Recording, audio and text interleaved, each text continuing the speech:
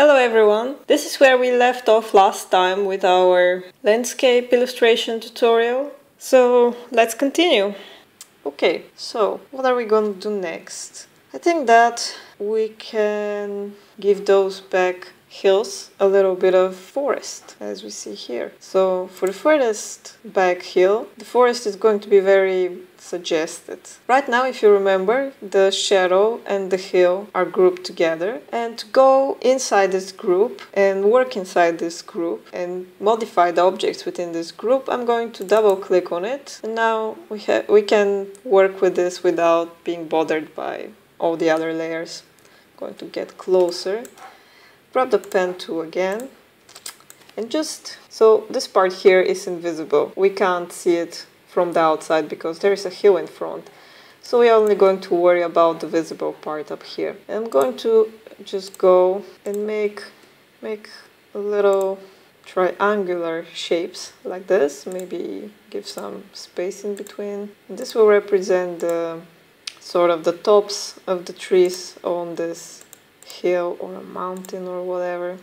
If you look on this, for example, you can see that those hills far back there, you can recognize that they are covered in forest. They have this tiny little sort of teeth-like texture. So that's what we are making. I'm trying to vary them a little bit so it looks natural. Now when I reach the top of the hill, I'm gonna go into the shadow, and since the cover there is different, I'm going to end this shape here and go back down and close it and go for the eyedropper tool, and select the same cover. So now this shape, this little forest up here, appears to be part of the hill shape. I can always adjust those shapes a little bit, but they're so tiny, so let's not get so caught up in details, although it's very tempting, I must admit. And let's continue the forest on this side. I think it's good to remember that those are trees and they will always grow straight up. Some of my shapes here, you can see that they're sloping in a bit of a unnatural way. But again, even with something simple like that, we can play all day and make it look as refined as possible. But sometimes we also have to ask ourselves the question, is it really worth it? Is it really going to make the end product better? And sometimes the answer is no. Like that. Let's first select this shadowy forest. We're going to Ctrl-C and Ctrl-F to duplicate and copy-paste the same shape on top of itself. We're going to need 2 copies. Then click away, click on the top shape, hold down Shift, select this forest on this other side and also the hill. And we're going to make all of this one shape with the unite function here in the pathfinder. So now the forest or the trees, they're part of the hill. We're going to Ctrl-Shift left square bracket, send that to the back. And now we're going to do the same with this bit of the forest, the second copy, and the shadow. We lost the style of the shadow because we had an unstyled shape on top, but this is no problem because we can always go to the eyedropper tool again and copy it from behind from one of the other similar shapes, shape styles, and now it's here. So yeah, now it's done. If you wonder why we needed to do this, it's because if I have kept things as they were, there wouldn't have been problem on this side, but in this side, since we have reduced opacity here in the shadow, we would have gotten some kind of weird thing like this, where you can see that something isn't right because there is a different opacity. Anyway, now it all fits together and it's all fine. Okay, let's go back. See, now the contrast here isn't great, But remember, we are going to work with the colors again later on, so not to worry about it. But you can see that it adds a nice bit of detail. Maybe I would say the detail is a bit harsh, because in reality those trees probably have to be giant if we see so much of them. But let's not go too deep into details, okay? We can always go back and, you know, using the direct selection tool, manually readjust those a little bit, make them smaller, bigger, whatever they need to be, but it's fine. Now for the next hill, this one. Oh, I forgot to group those together, the shadow and the hill. Gonna do it now, like this. Now here we're going to see the forest a little bit closer, sort of like maybe this forest, so you see a little bit more detail. And for this I would use those trees, the ones that we made the first time. And I have prepared here some more done in the very same way as those ones. Let's also use these. I'm going to copy them. I just select them and hold down Alt while dragging, so I get a copy. Right now they're all a little too big, so I'm gonna select all of them, hold down Shift to preserve dimensions, and scale them down, make them smaller. Maybe something like this should be a good size. And now let's again select all of them, Control and X to cut. Let's go inside this group, Control V to paste them,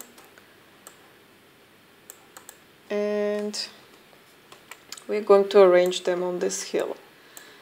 Create a little a little forest.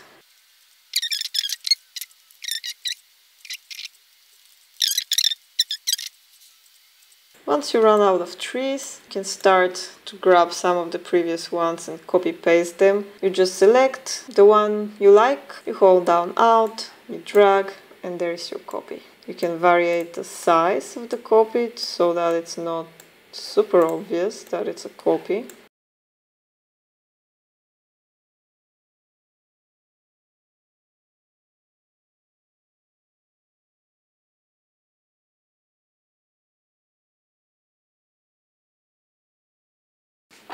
Alright, there is now a forest on this hill. Now we need to fix the colors. Wait, let's adjust a little bit. So these two we can unite, give them the same color as the hill, and all the rest we unite as well, and we give the same color as the shadow. But here we run into the problem that I told you about. Now it looks like we have this ghost forest on top of the hill. To fix that, we select the ghost forest, we Control C, then Control F to copy paste the same shape on top of it, and this time we give it the color of the hill and send it behind with Control Shift left square bracket. And now we still have a bit of a problem here, because we have the shadow forest and the shadow overlapping each other, and since they have very low opacity, where they overlap you see this darker color. To fix that, we select the forest, select the shadow, and unite them, and there it is. Now it's all fine, and we get out of this selection, or group more like. And now we have this hill with the forest on top of it, and it's looking nice. Now what do we do with this hill here? We are going to place some spruce trees on top of it, but before that I'm actually thinking that we can give it a bit of a shadow as well. Let's say maybe something like that.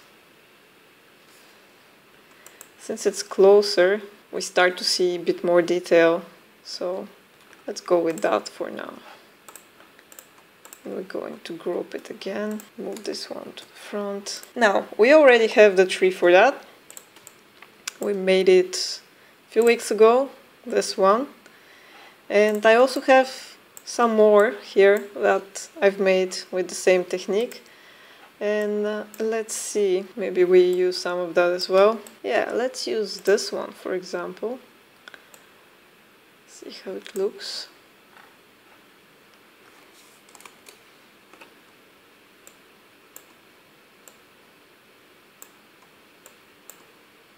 This one is interesting, I think, because it has few branches and some dry branches. It's nice as a silhouette. Maybe let's use the one we made together as well.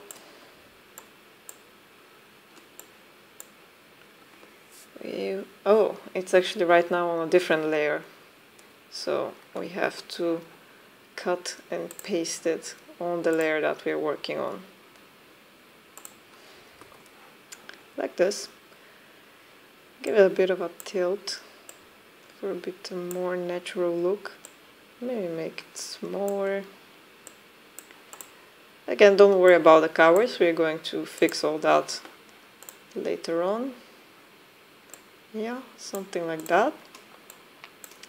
And here we are going to put this pine tree. Let's use the one we made last week.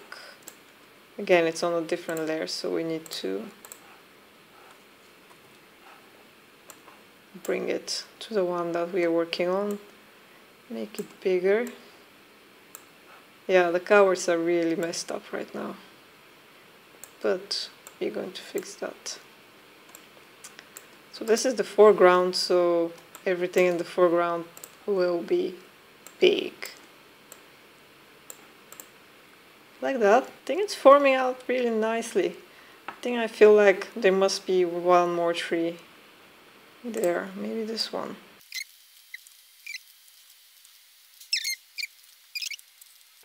I feel like we have a bit too much going on right here now. Let's remove those two again.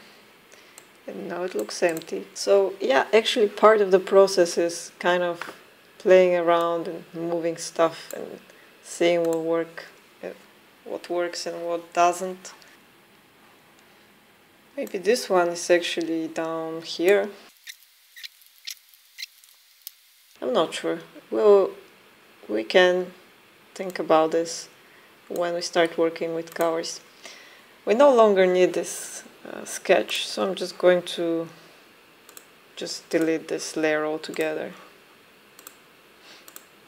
Yeah, I think the composition is nice. So I'm thinking, since this is the foreground, we can add a little bit more detail. Oh, and before I forget, let's add those two trees to the group of this hill. I'm going to just cut and paste them inside. To cut, I Ctrl and X, and to paste, I Ctrl and F. If you Ctrl V, it's going to place them in some random place. When you Ctrl F, it places them on the exact same spot where you lifted them from. So that's convenient. And I'm going to group these two as well.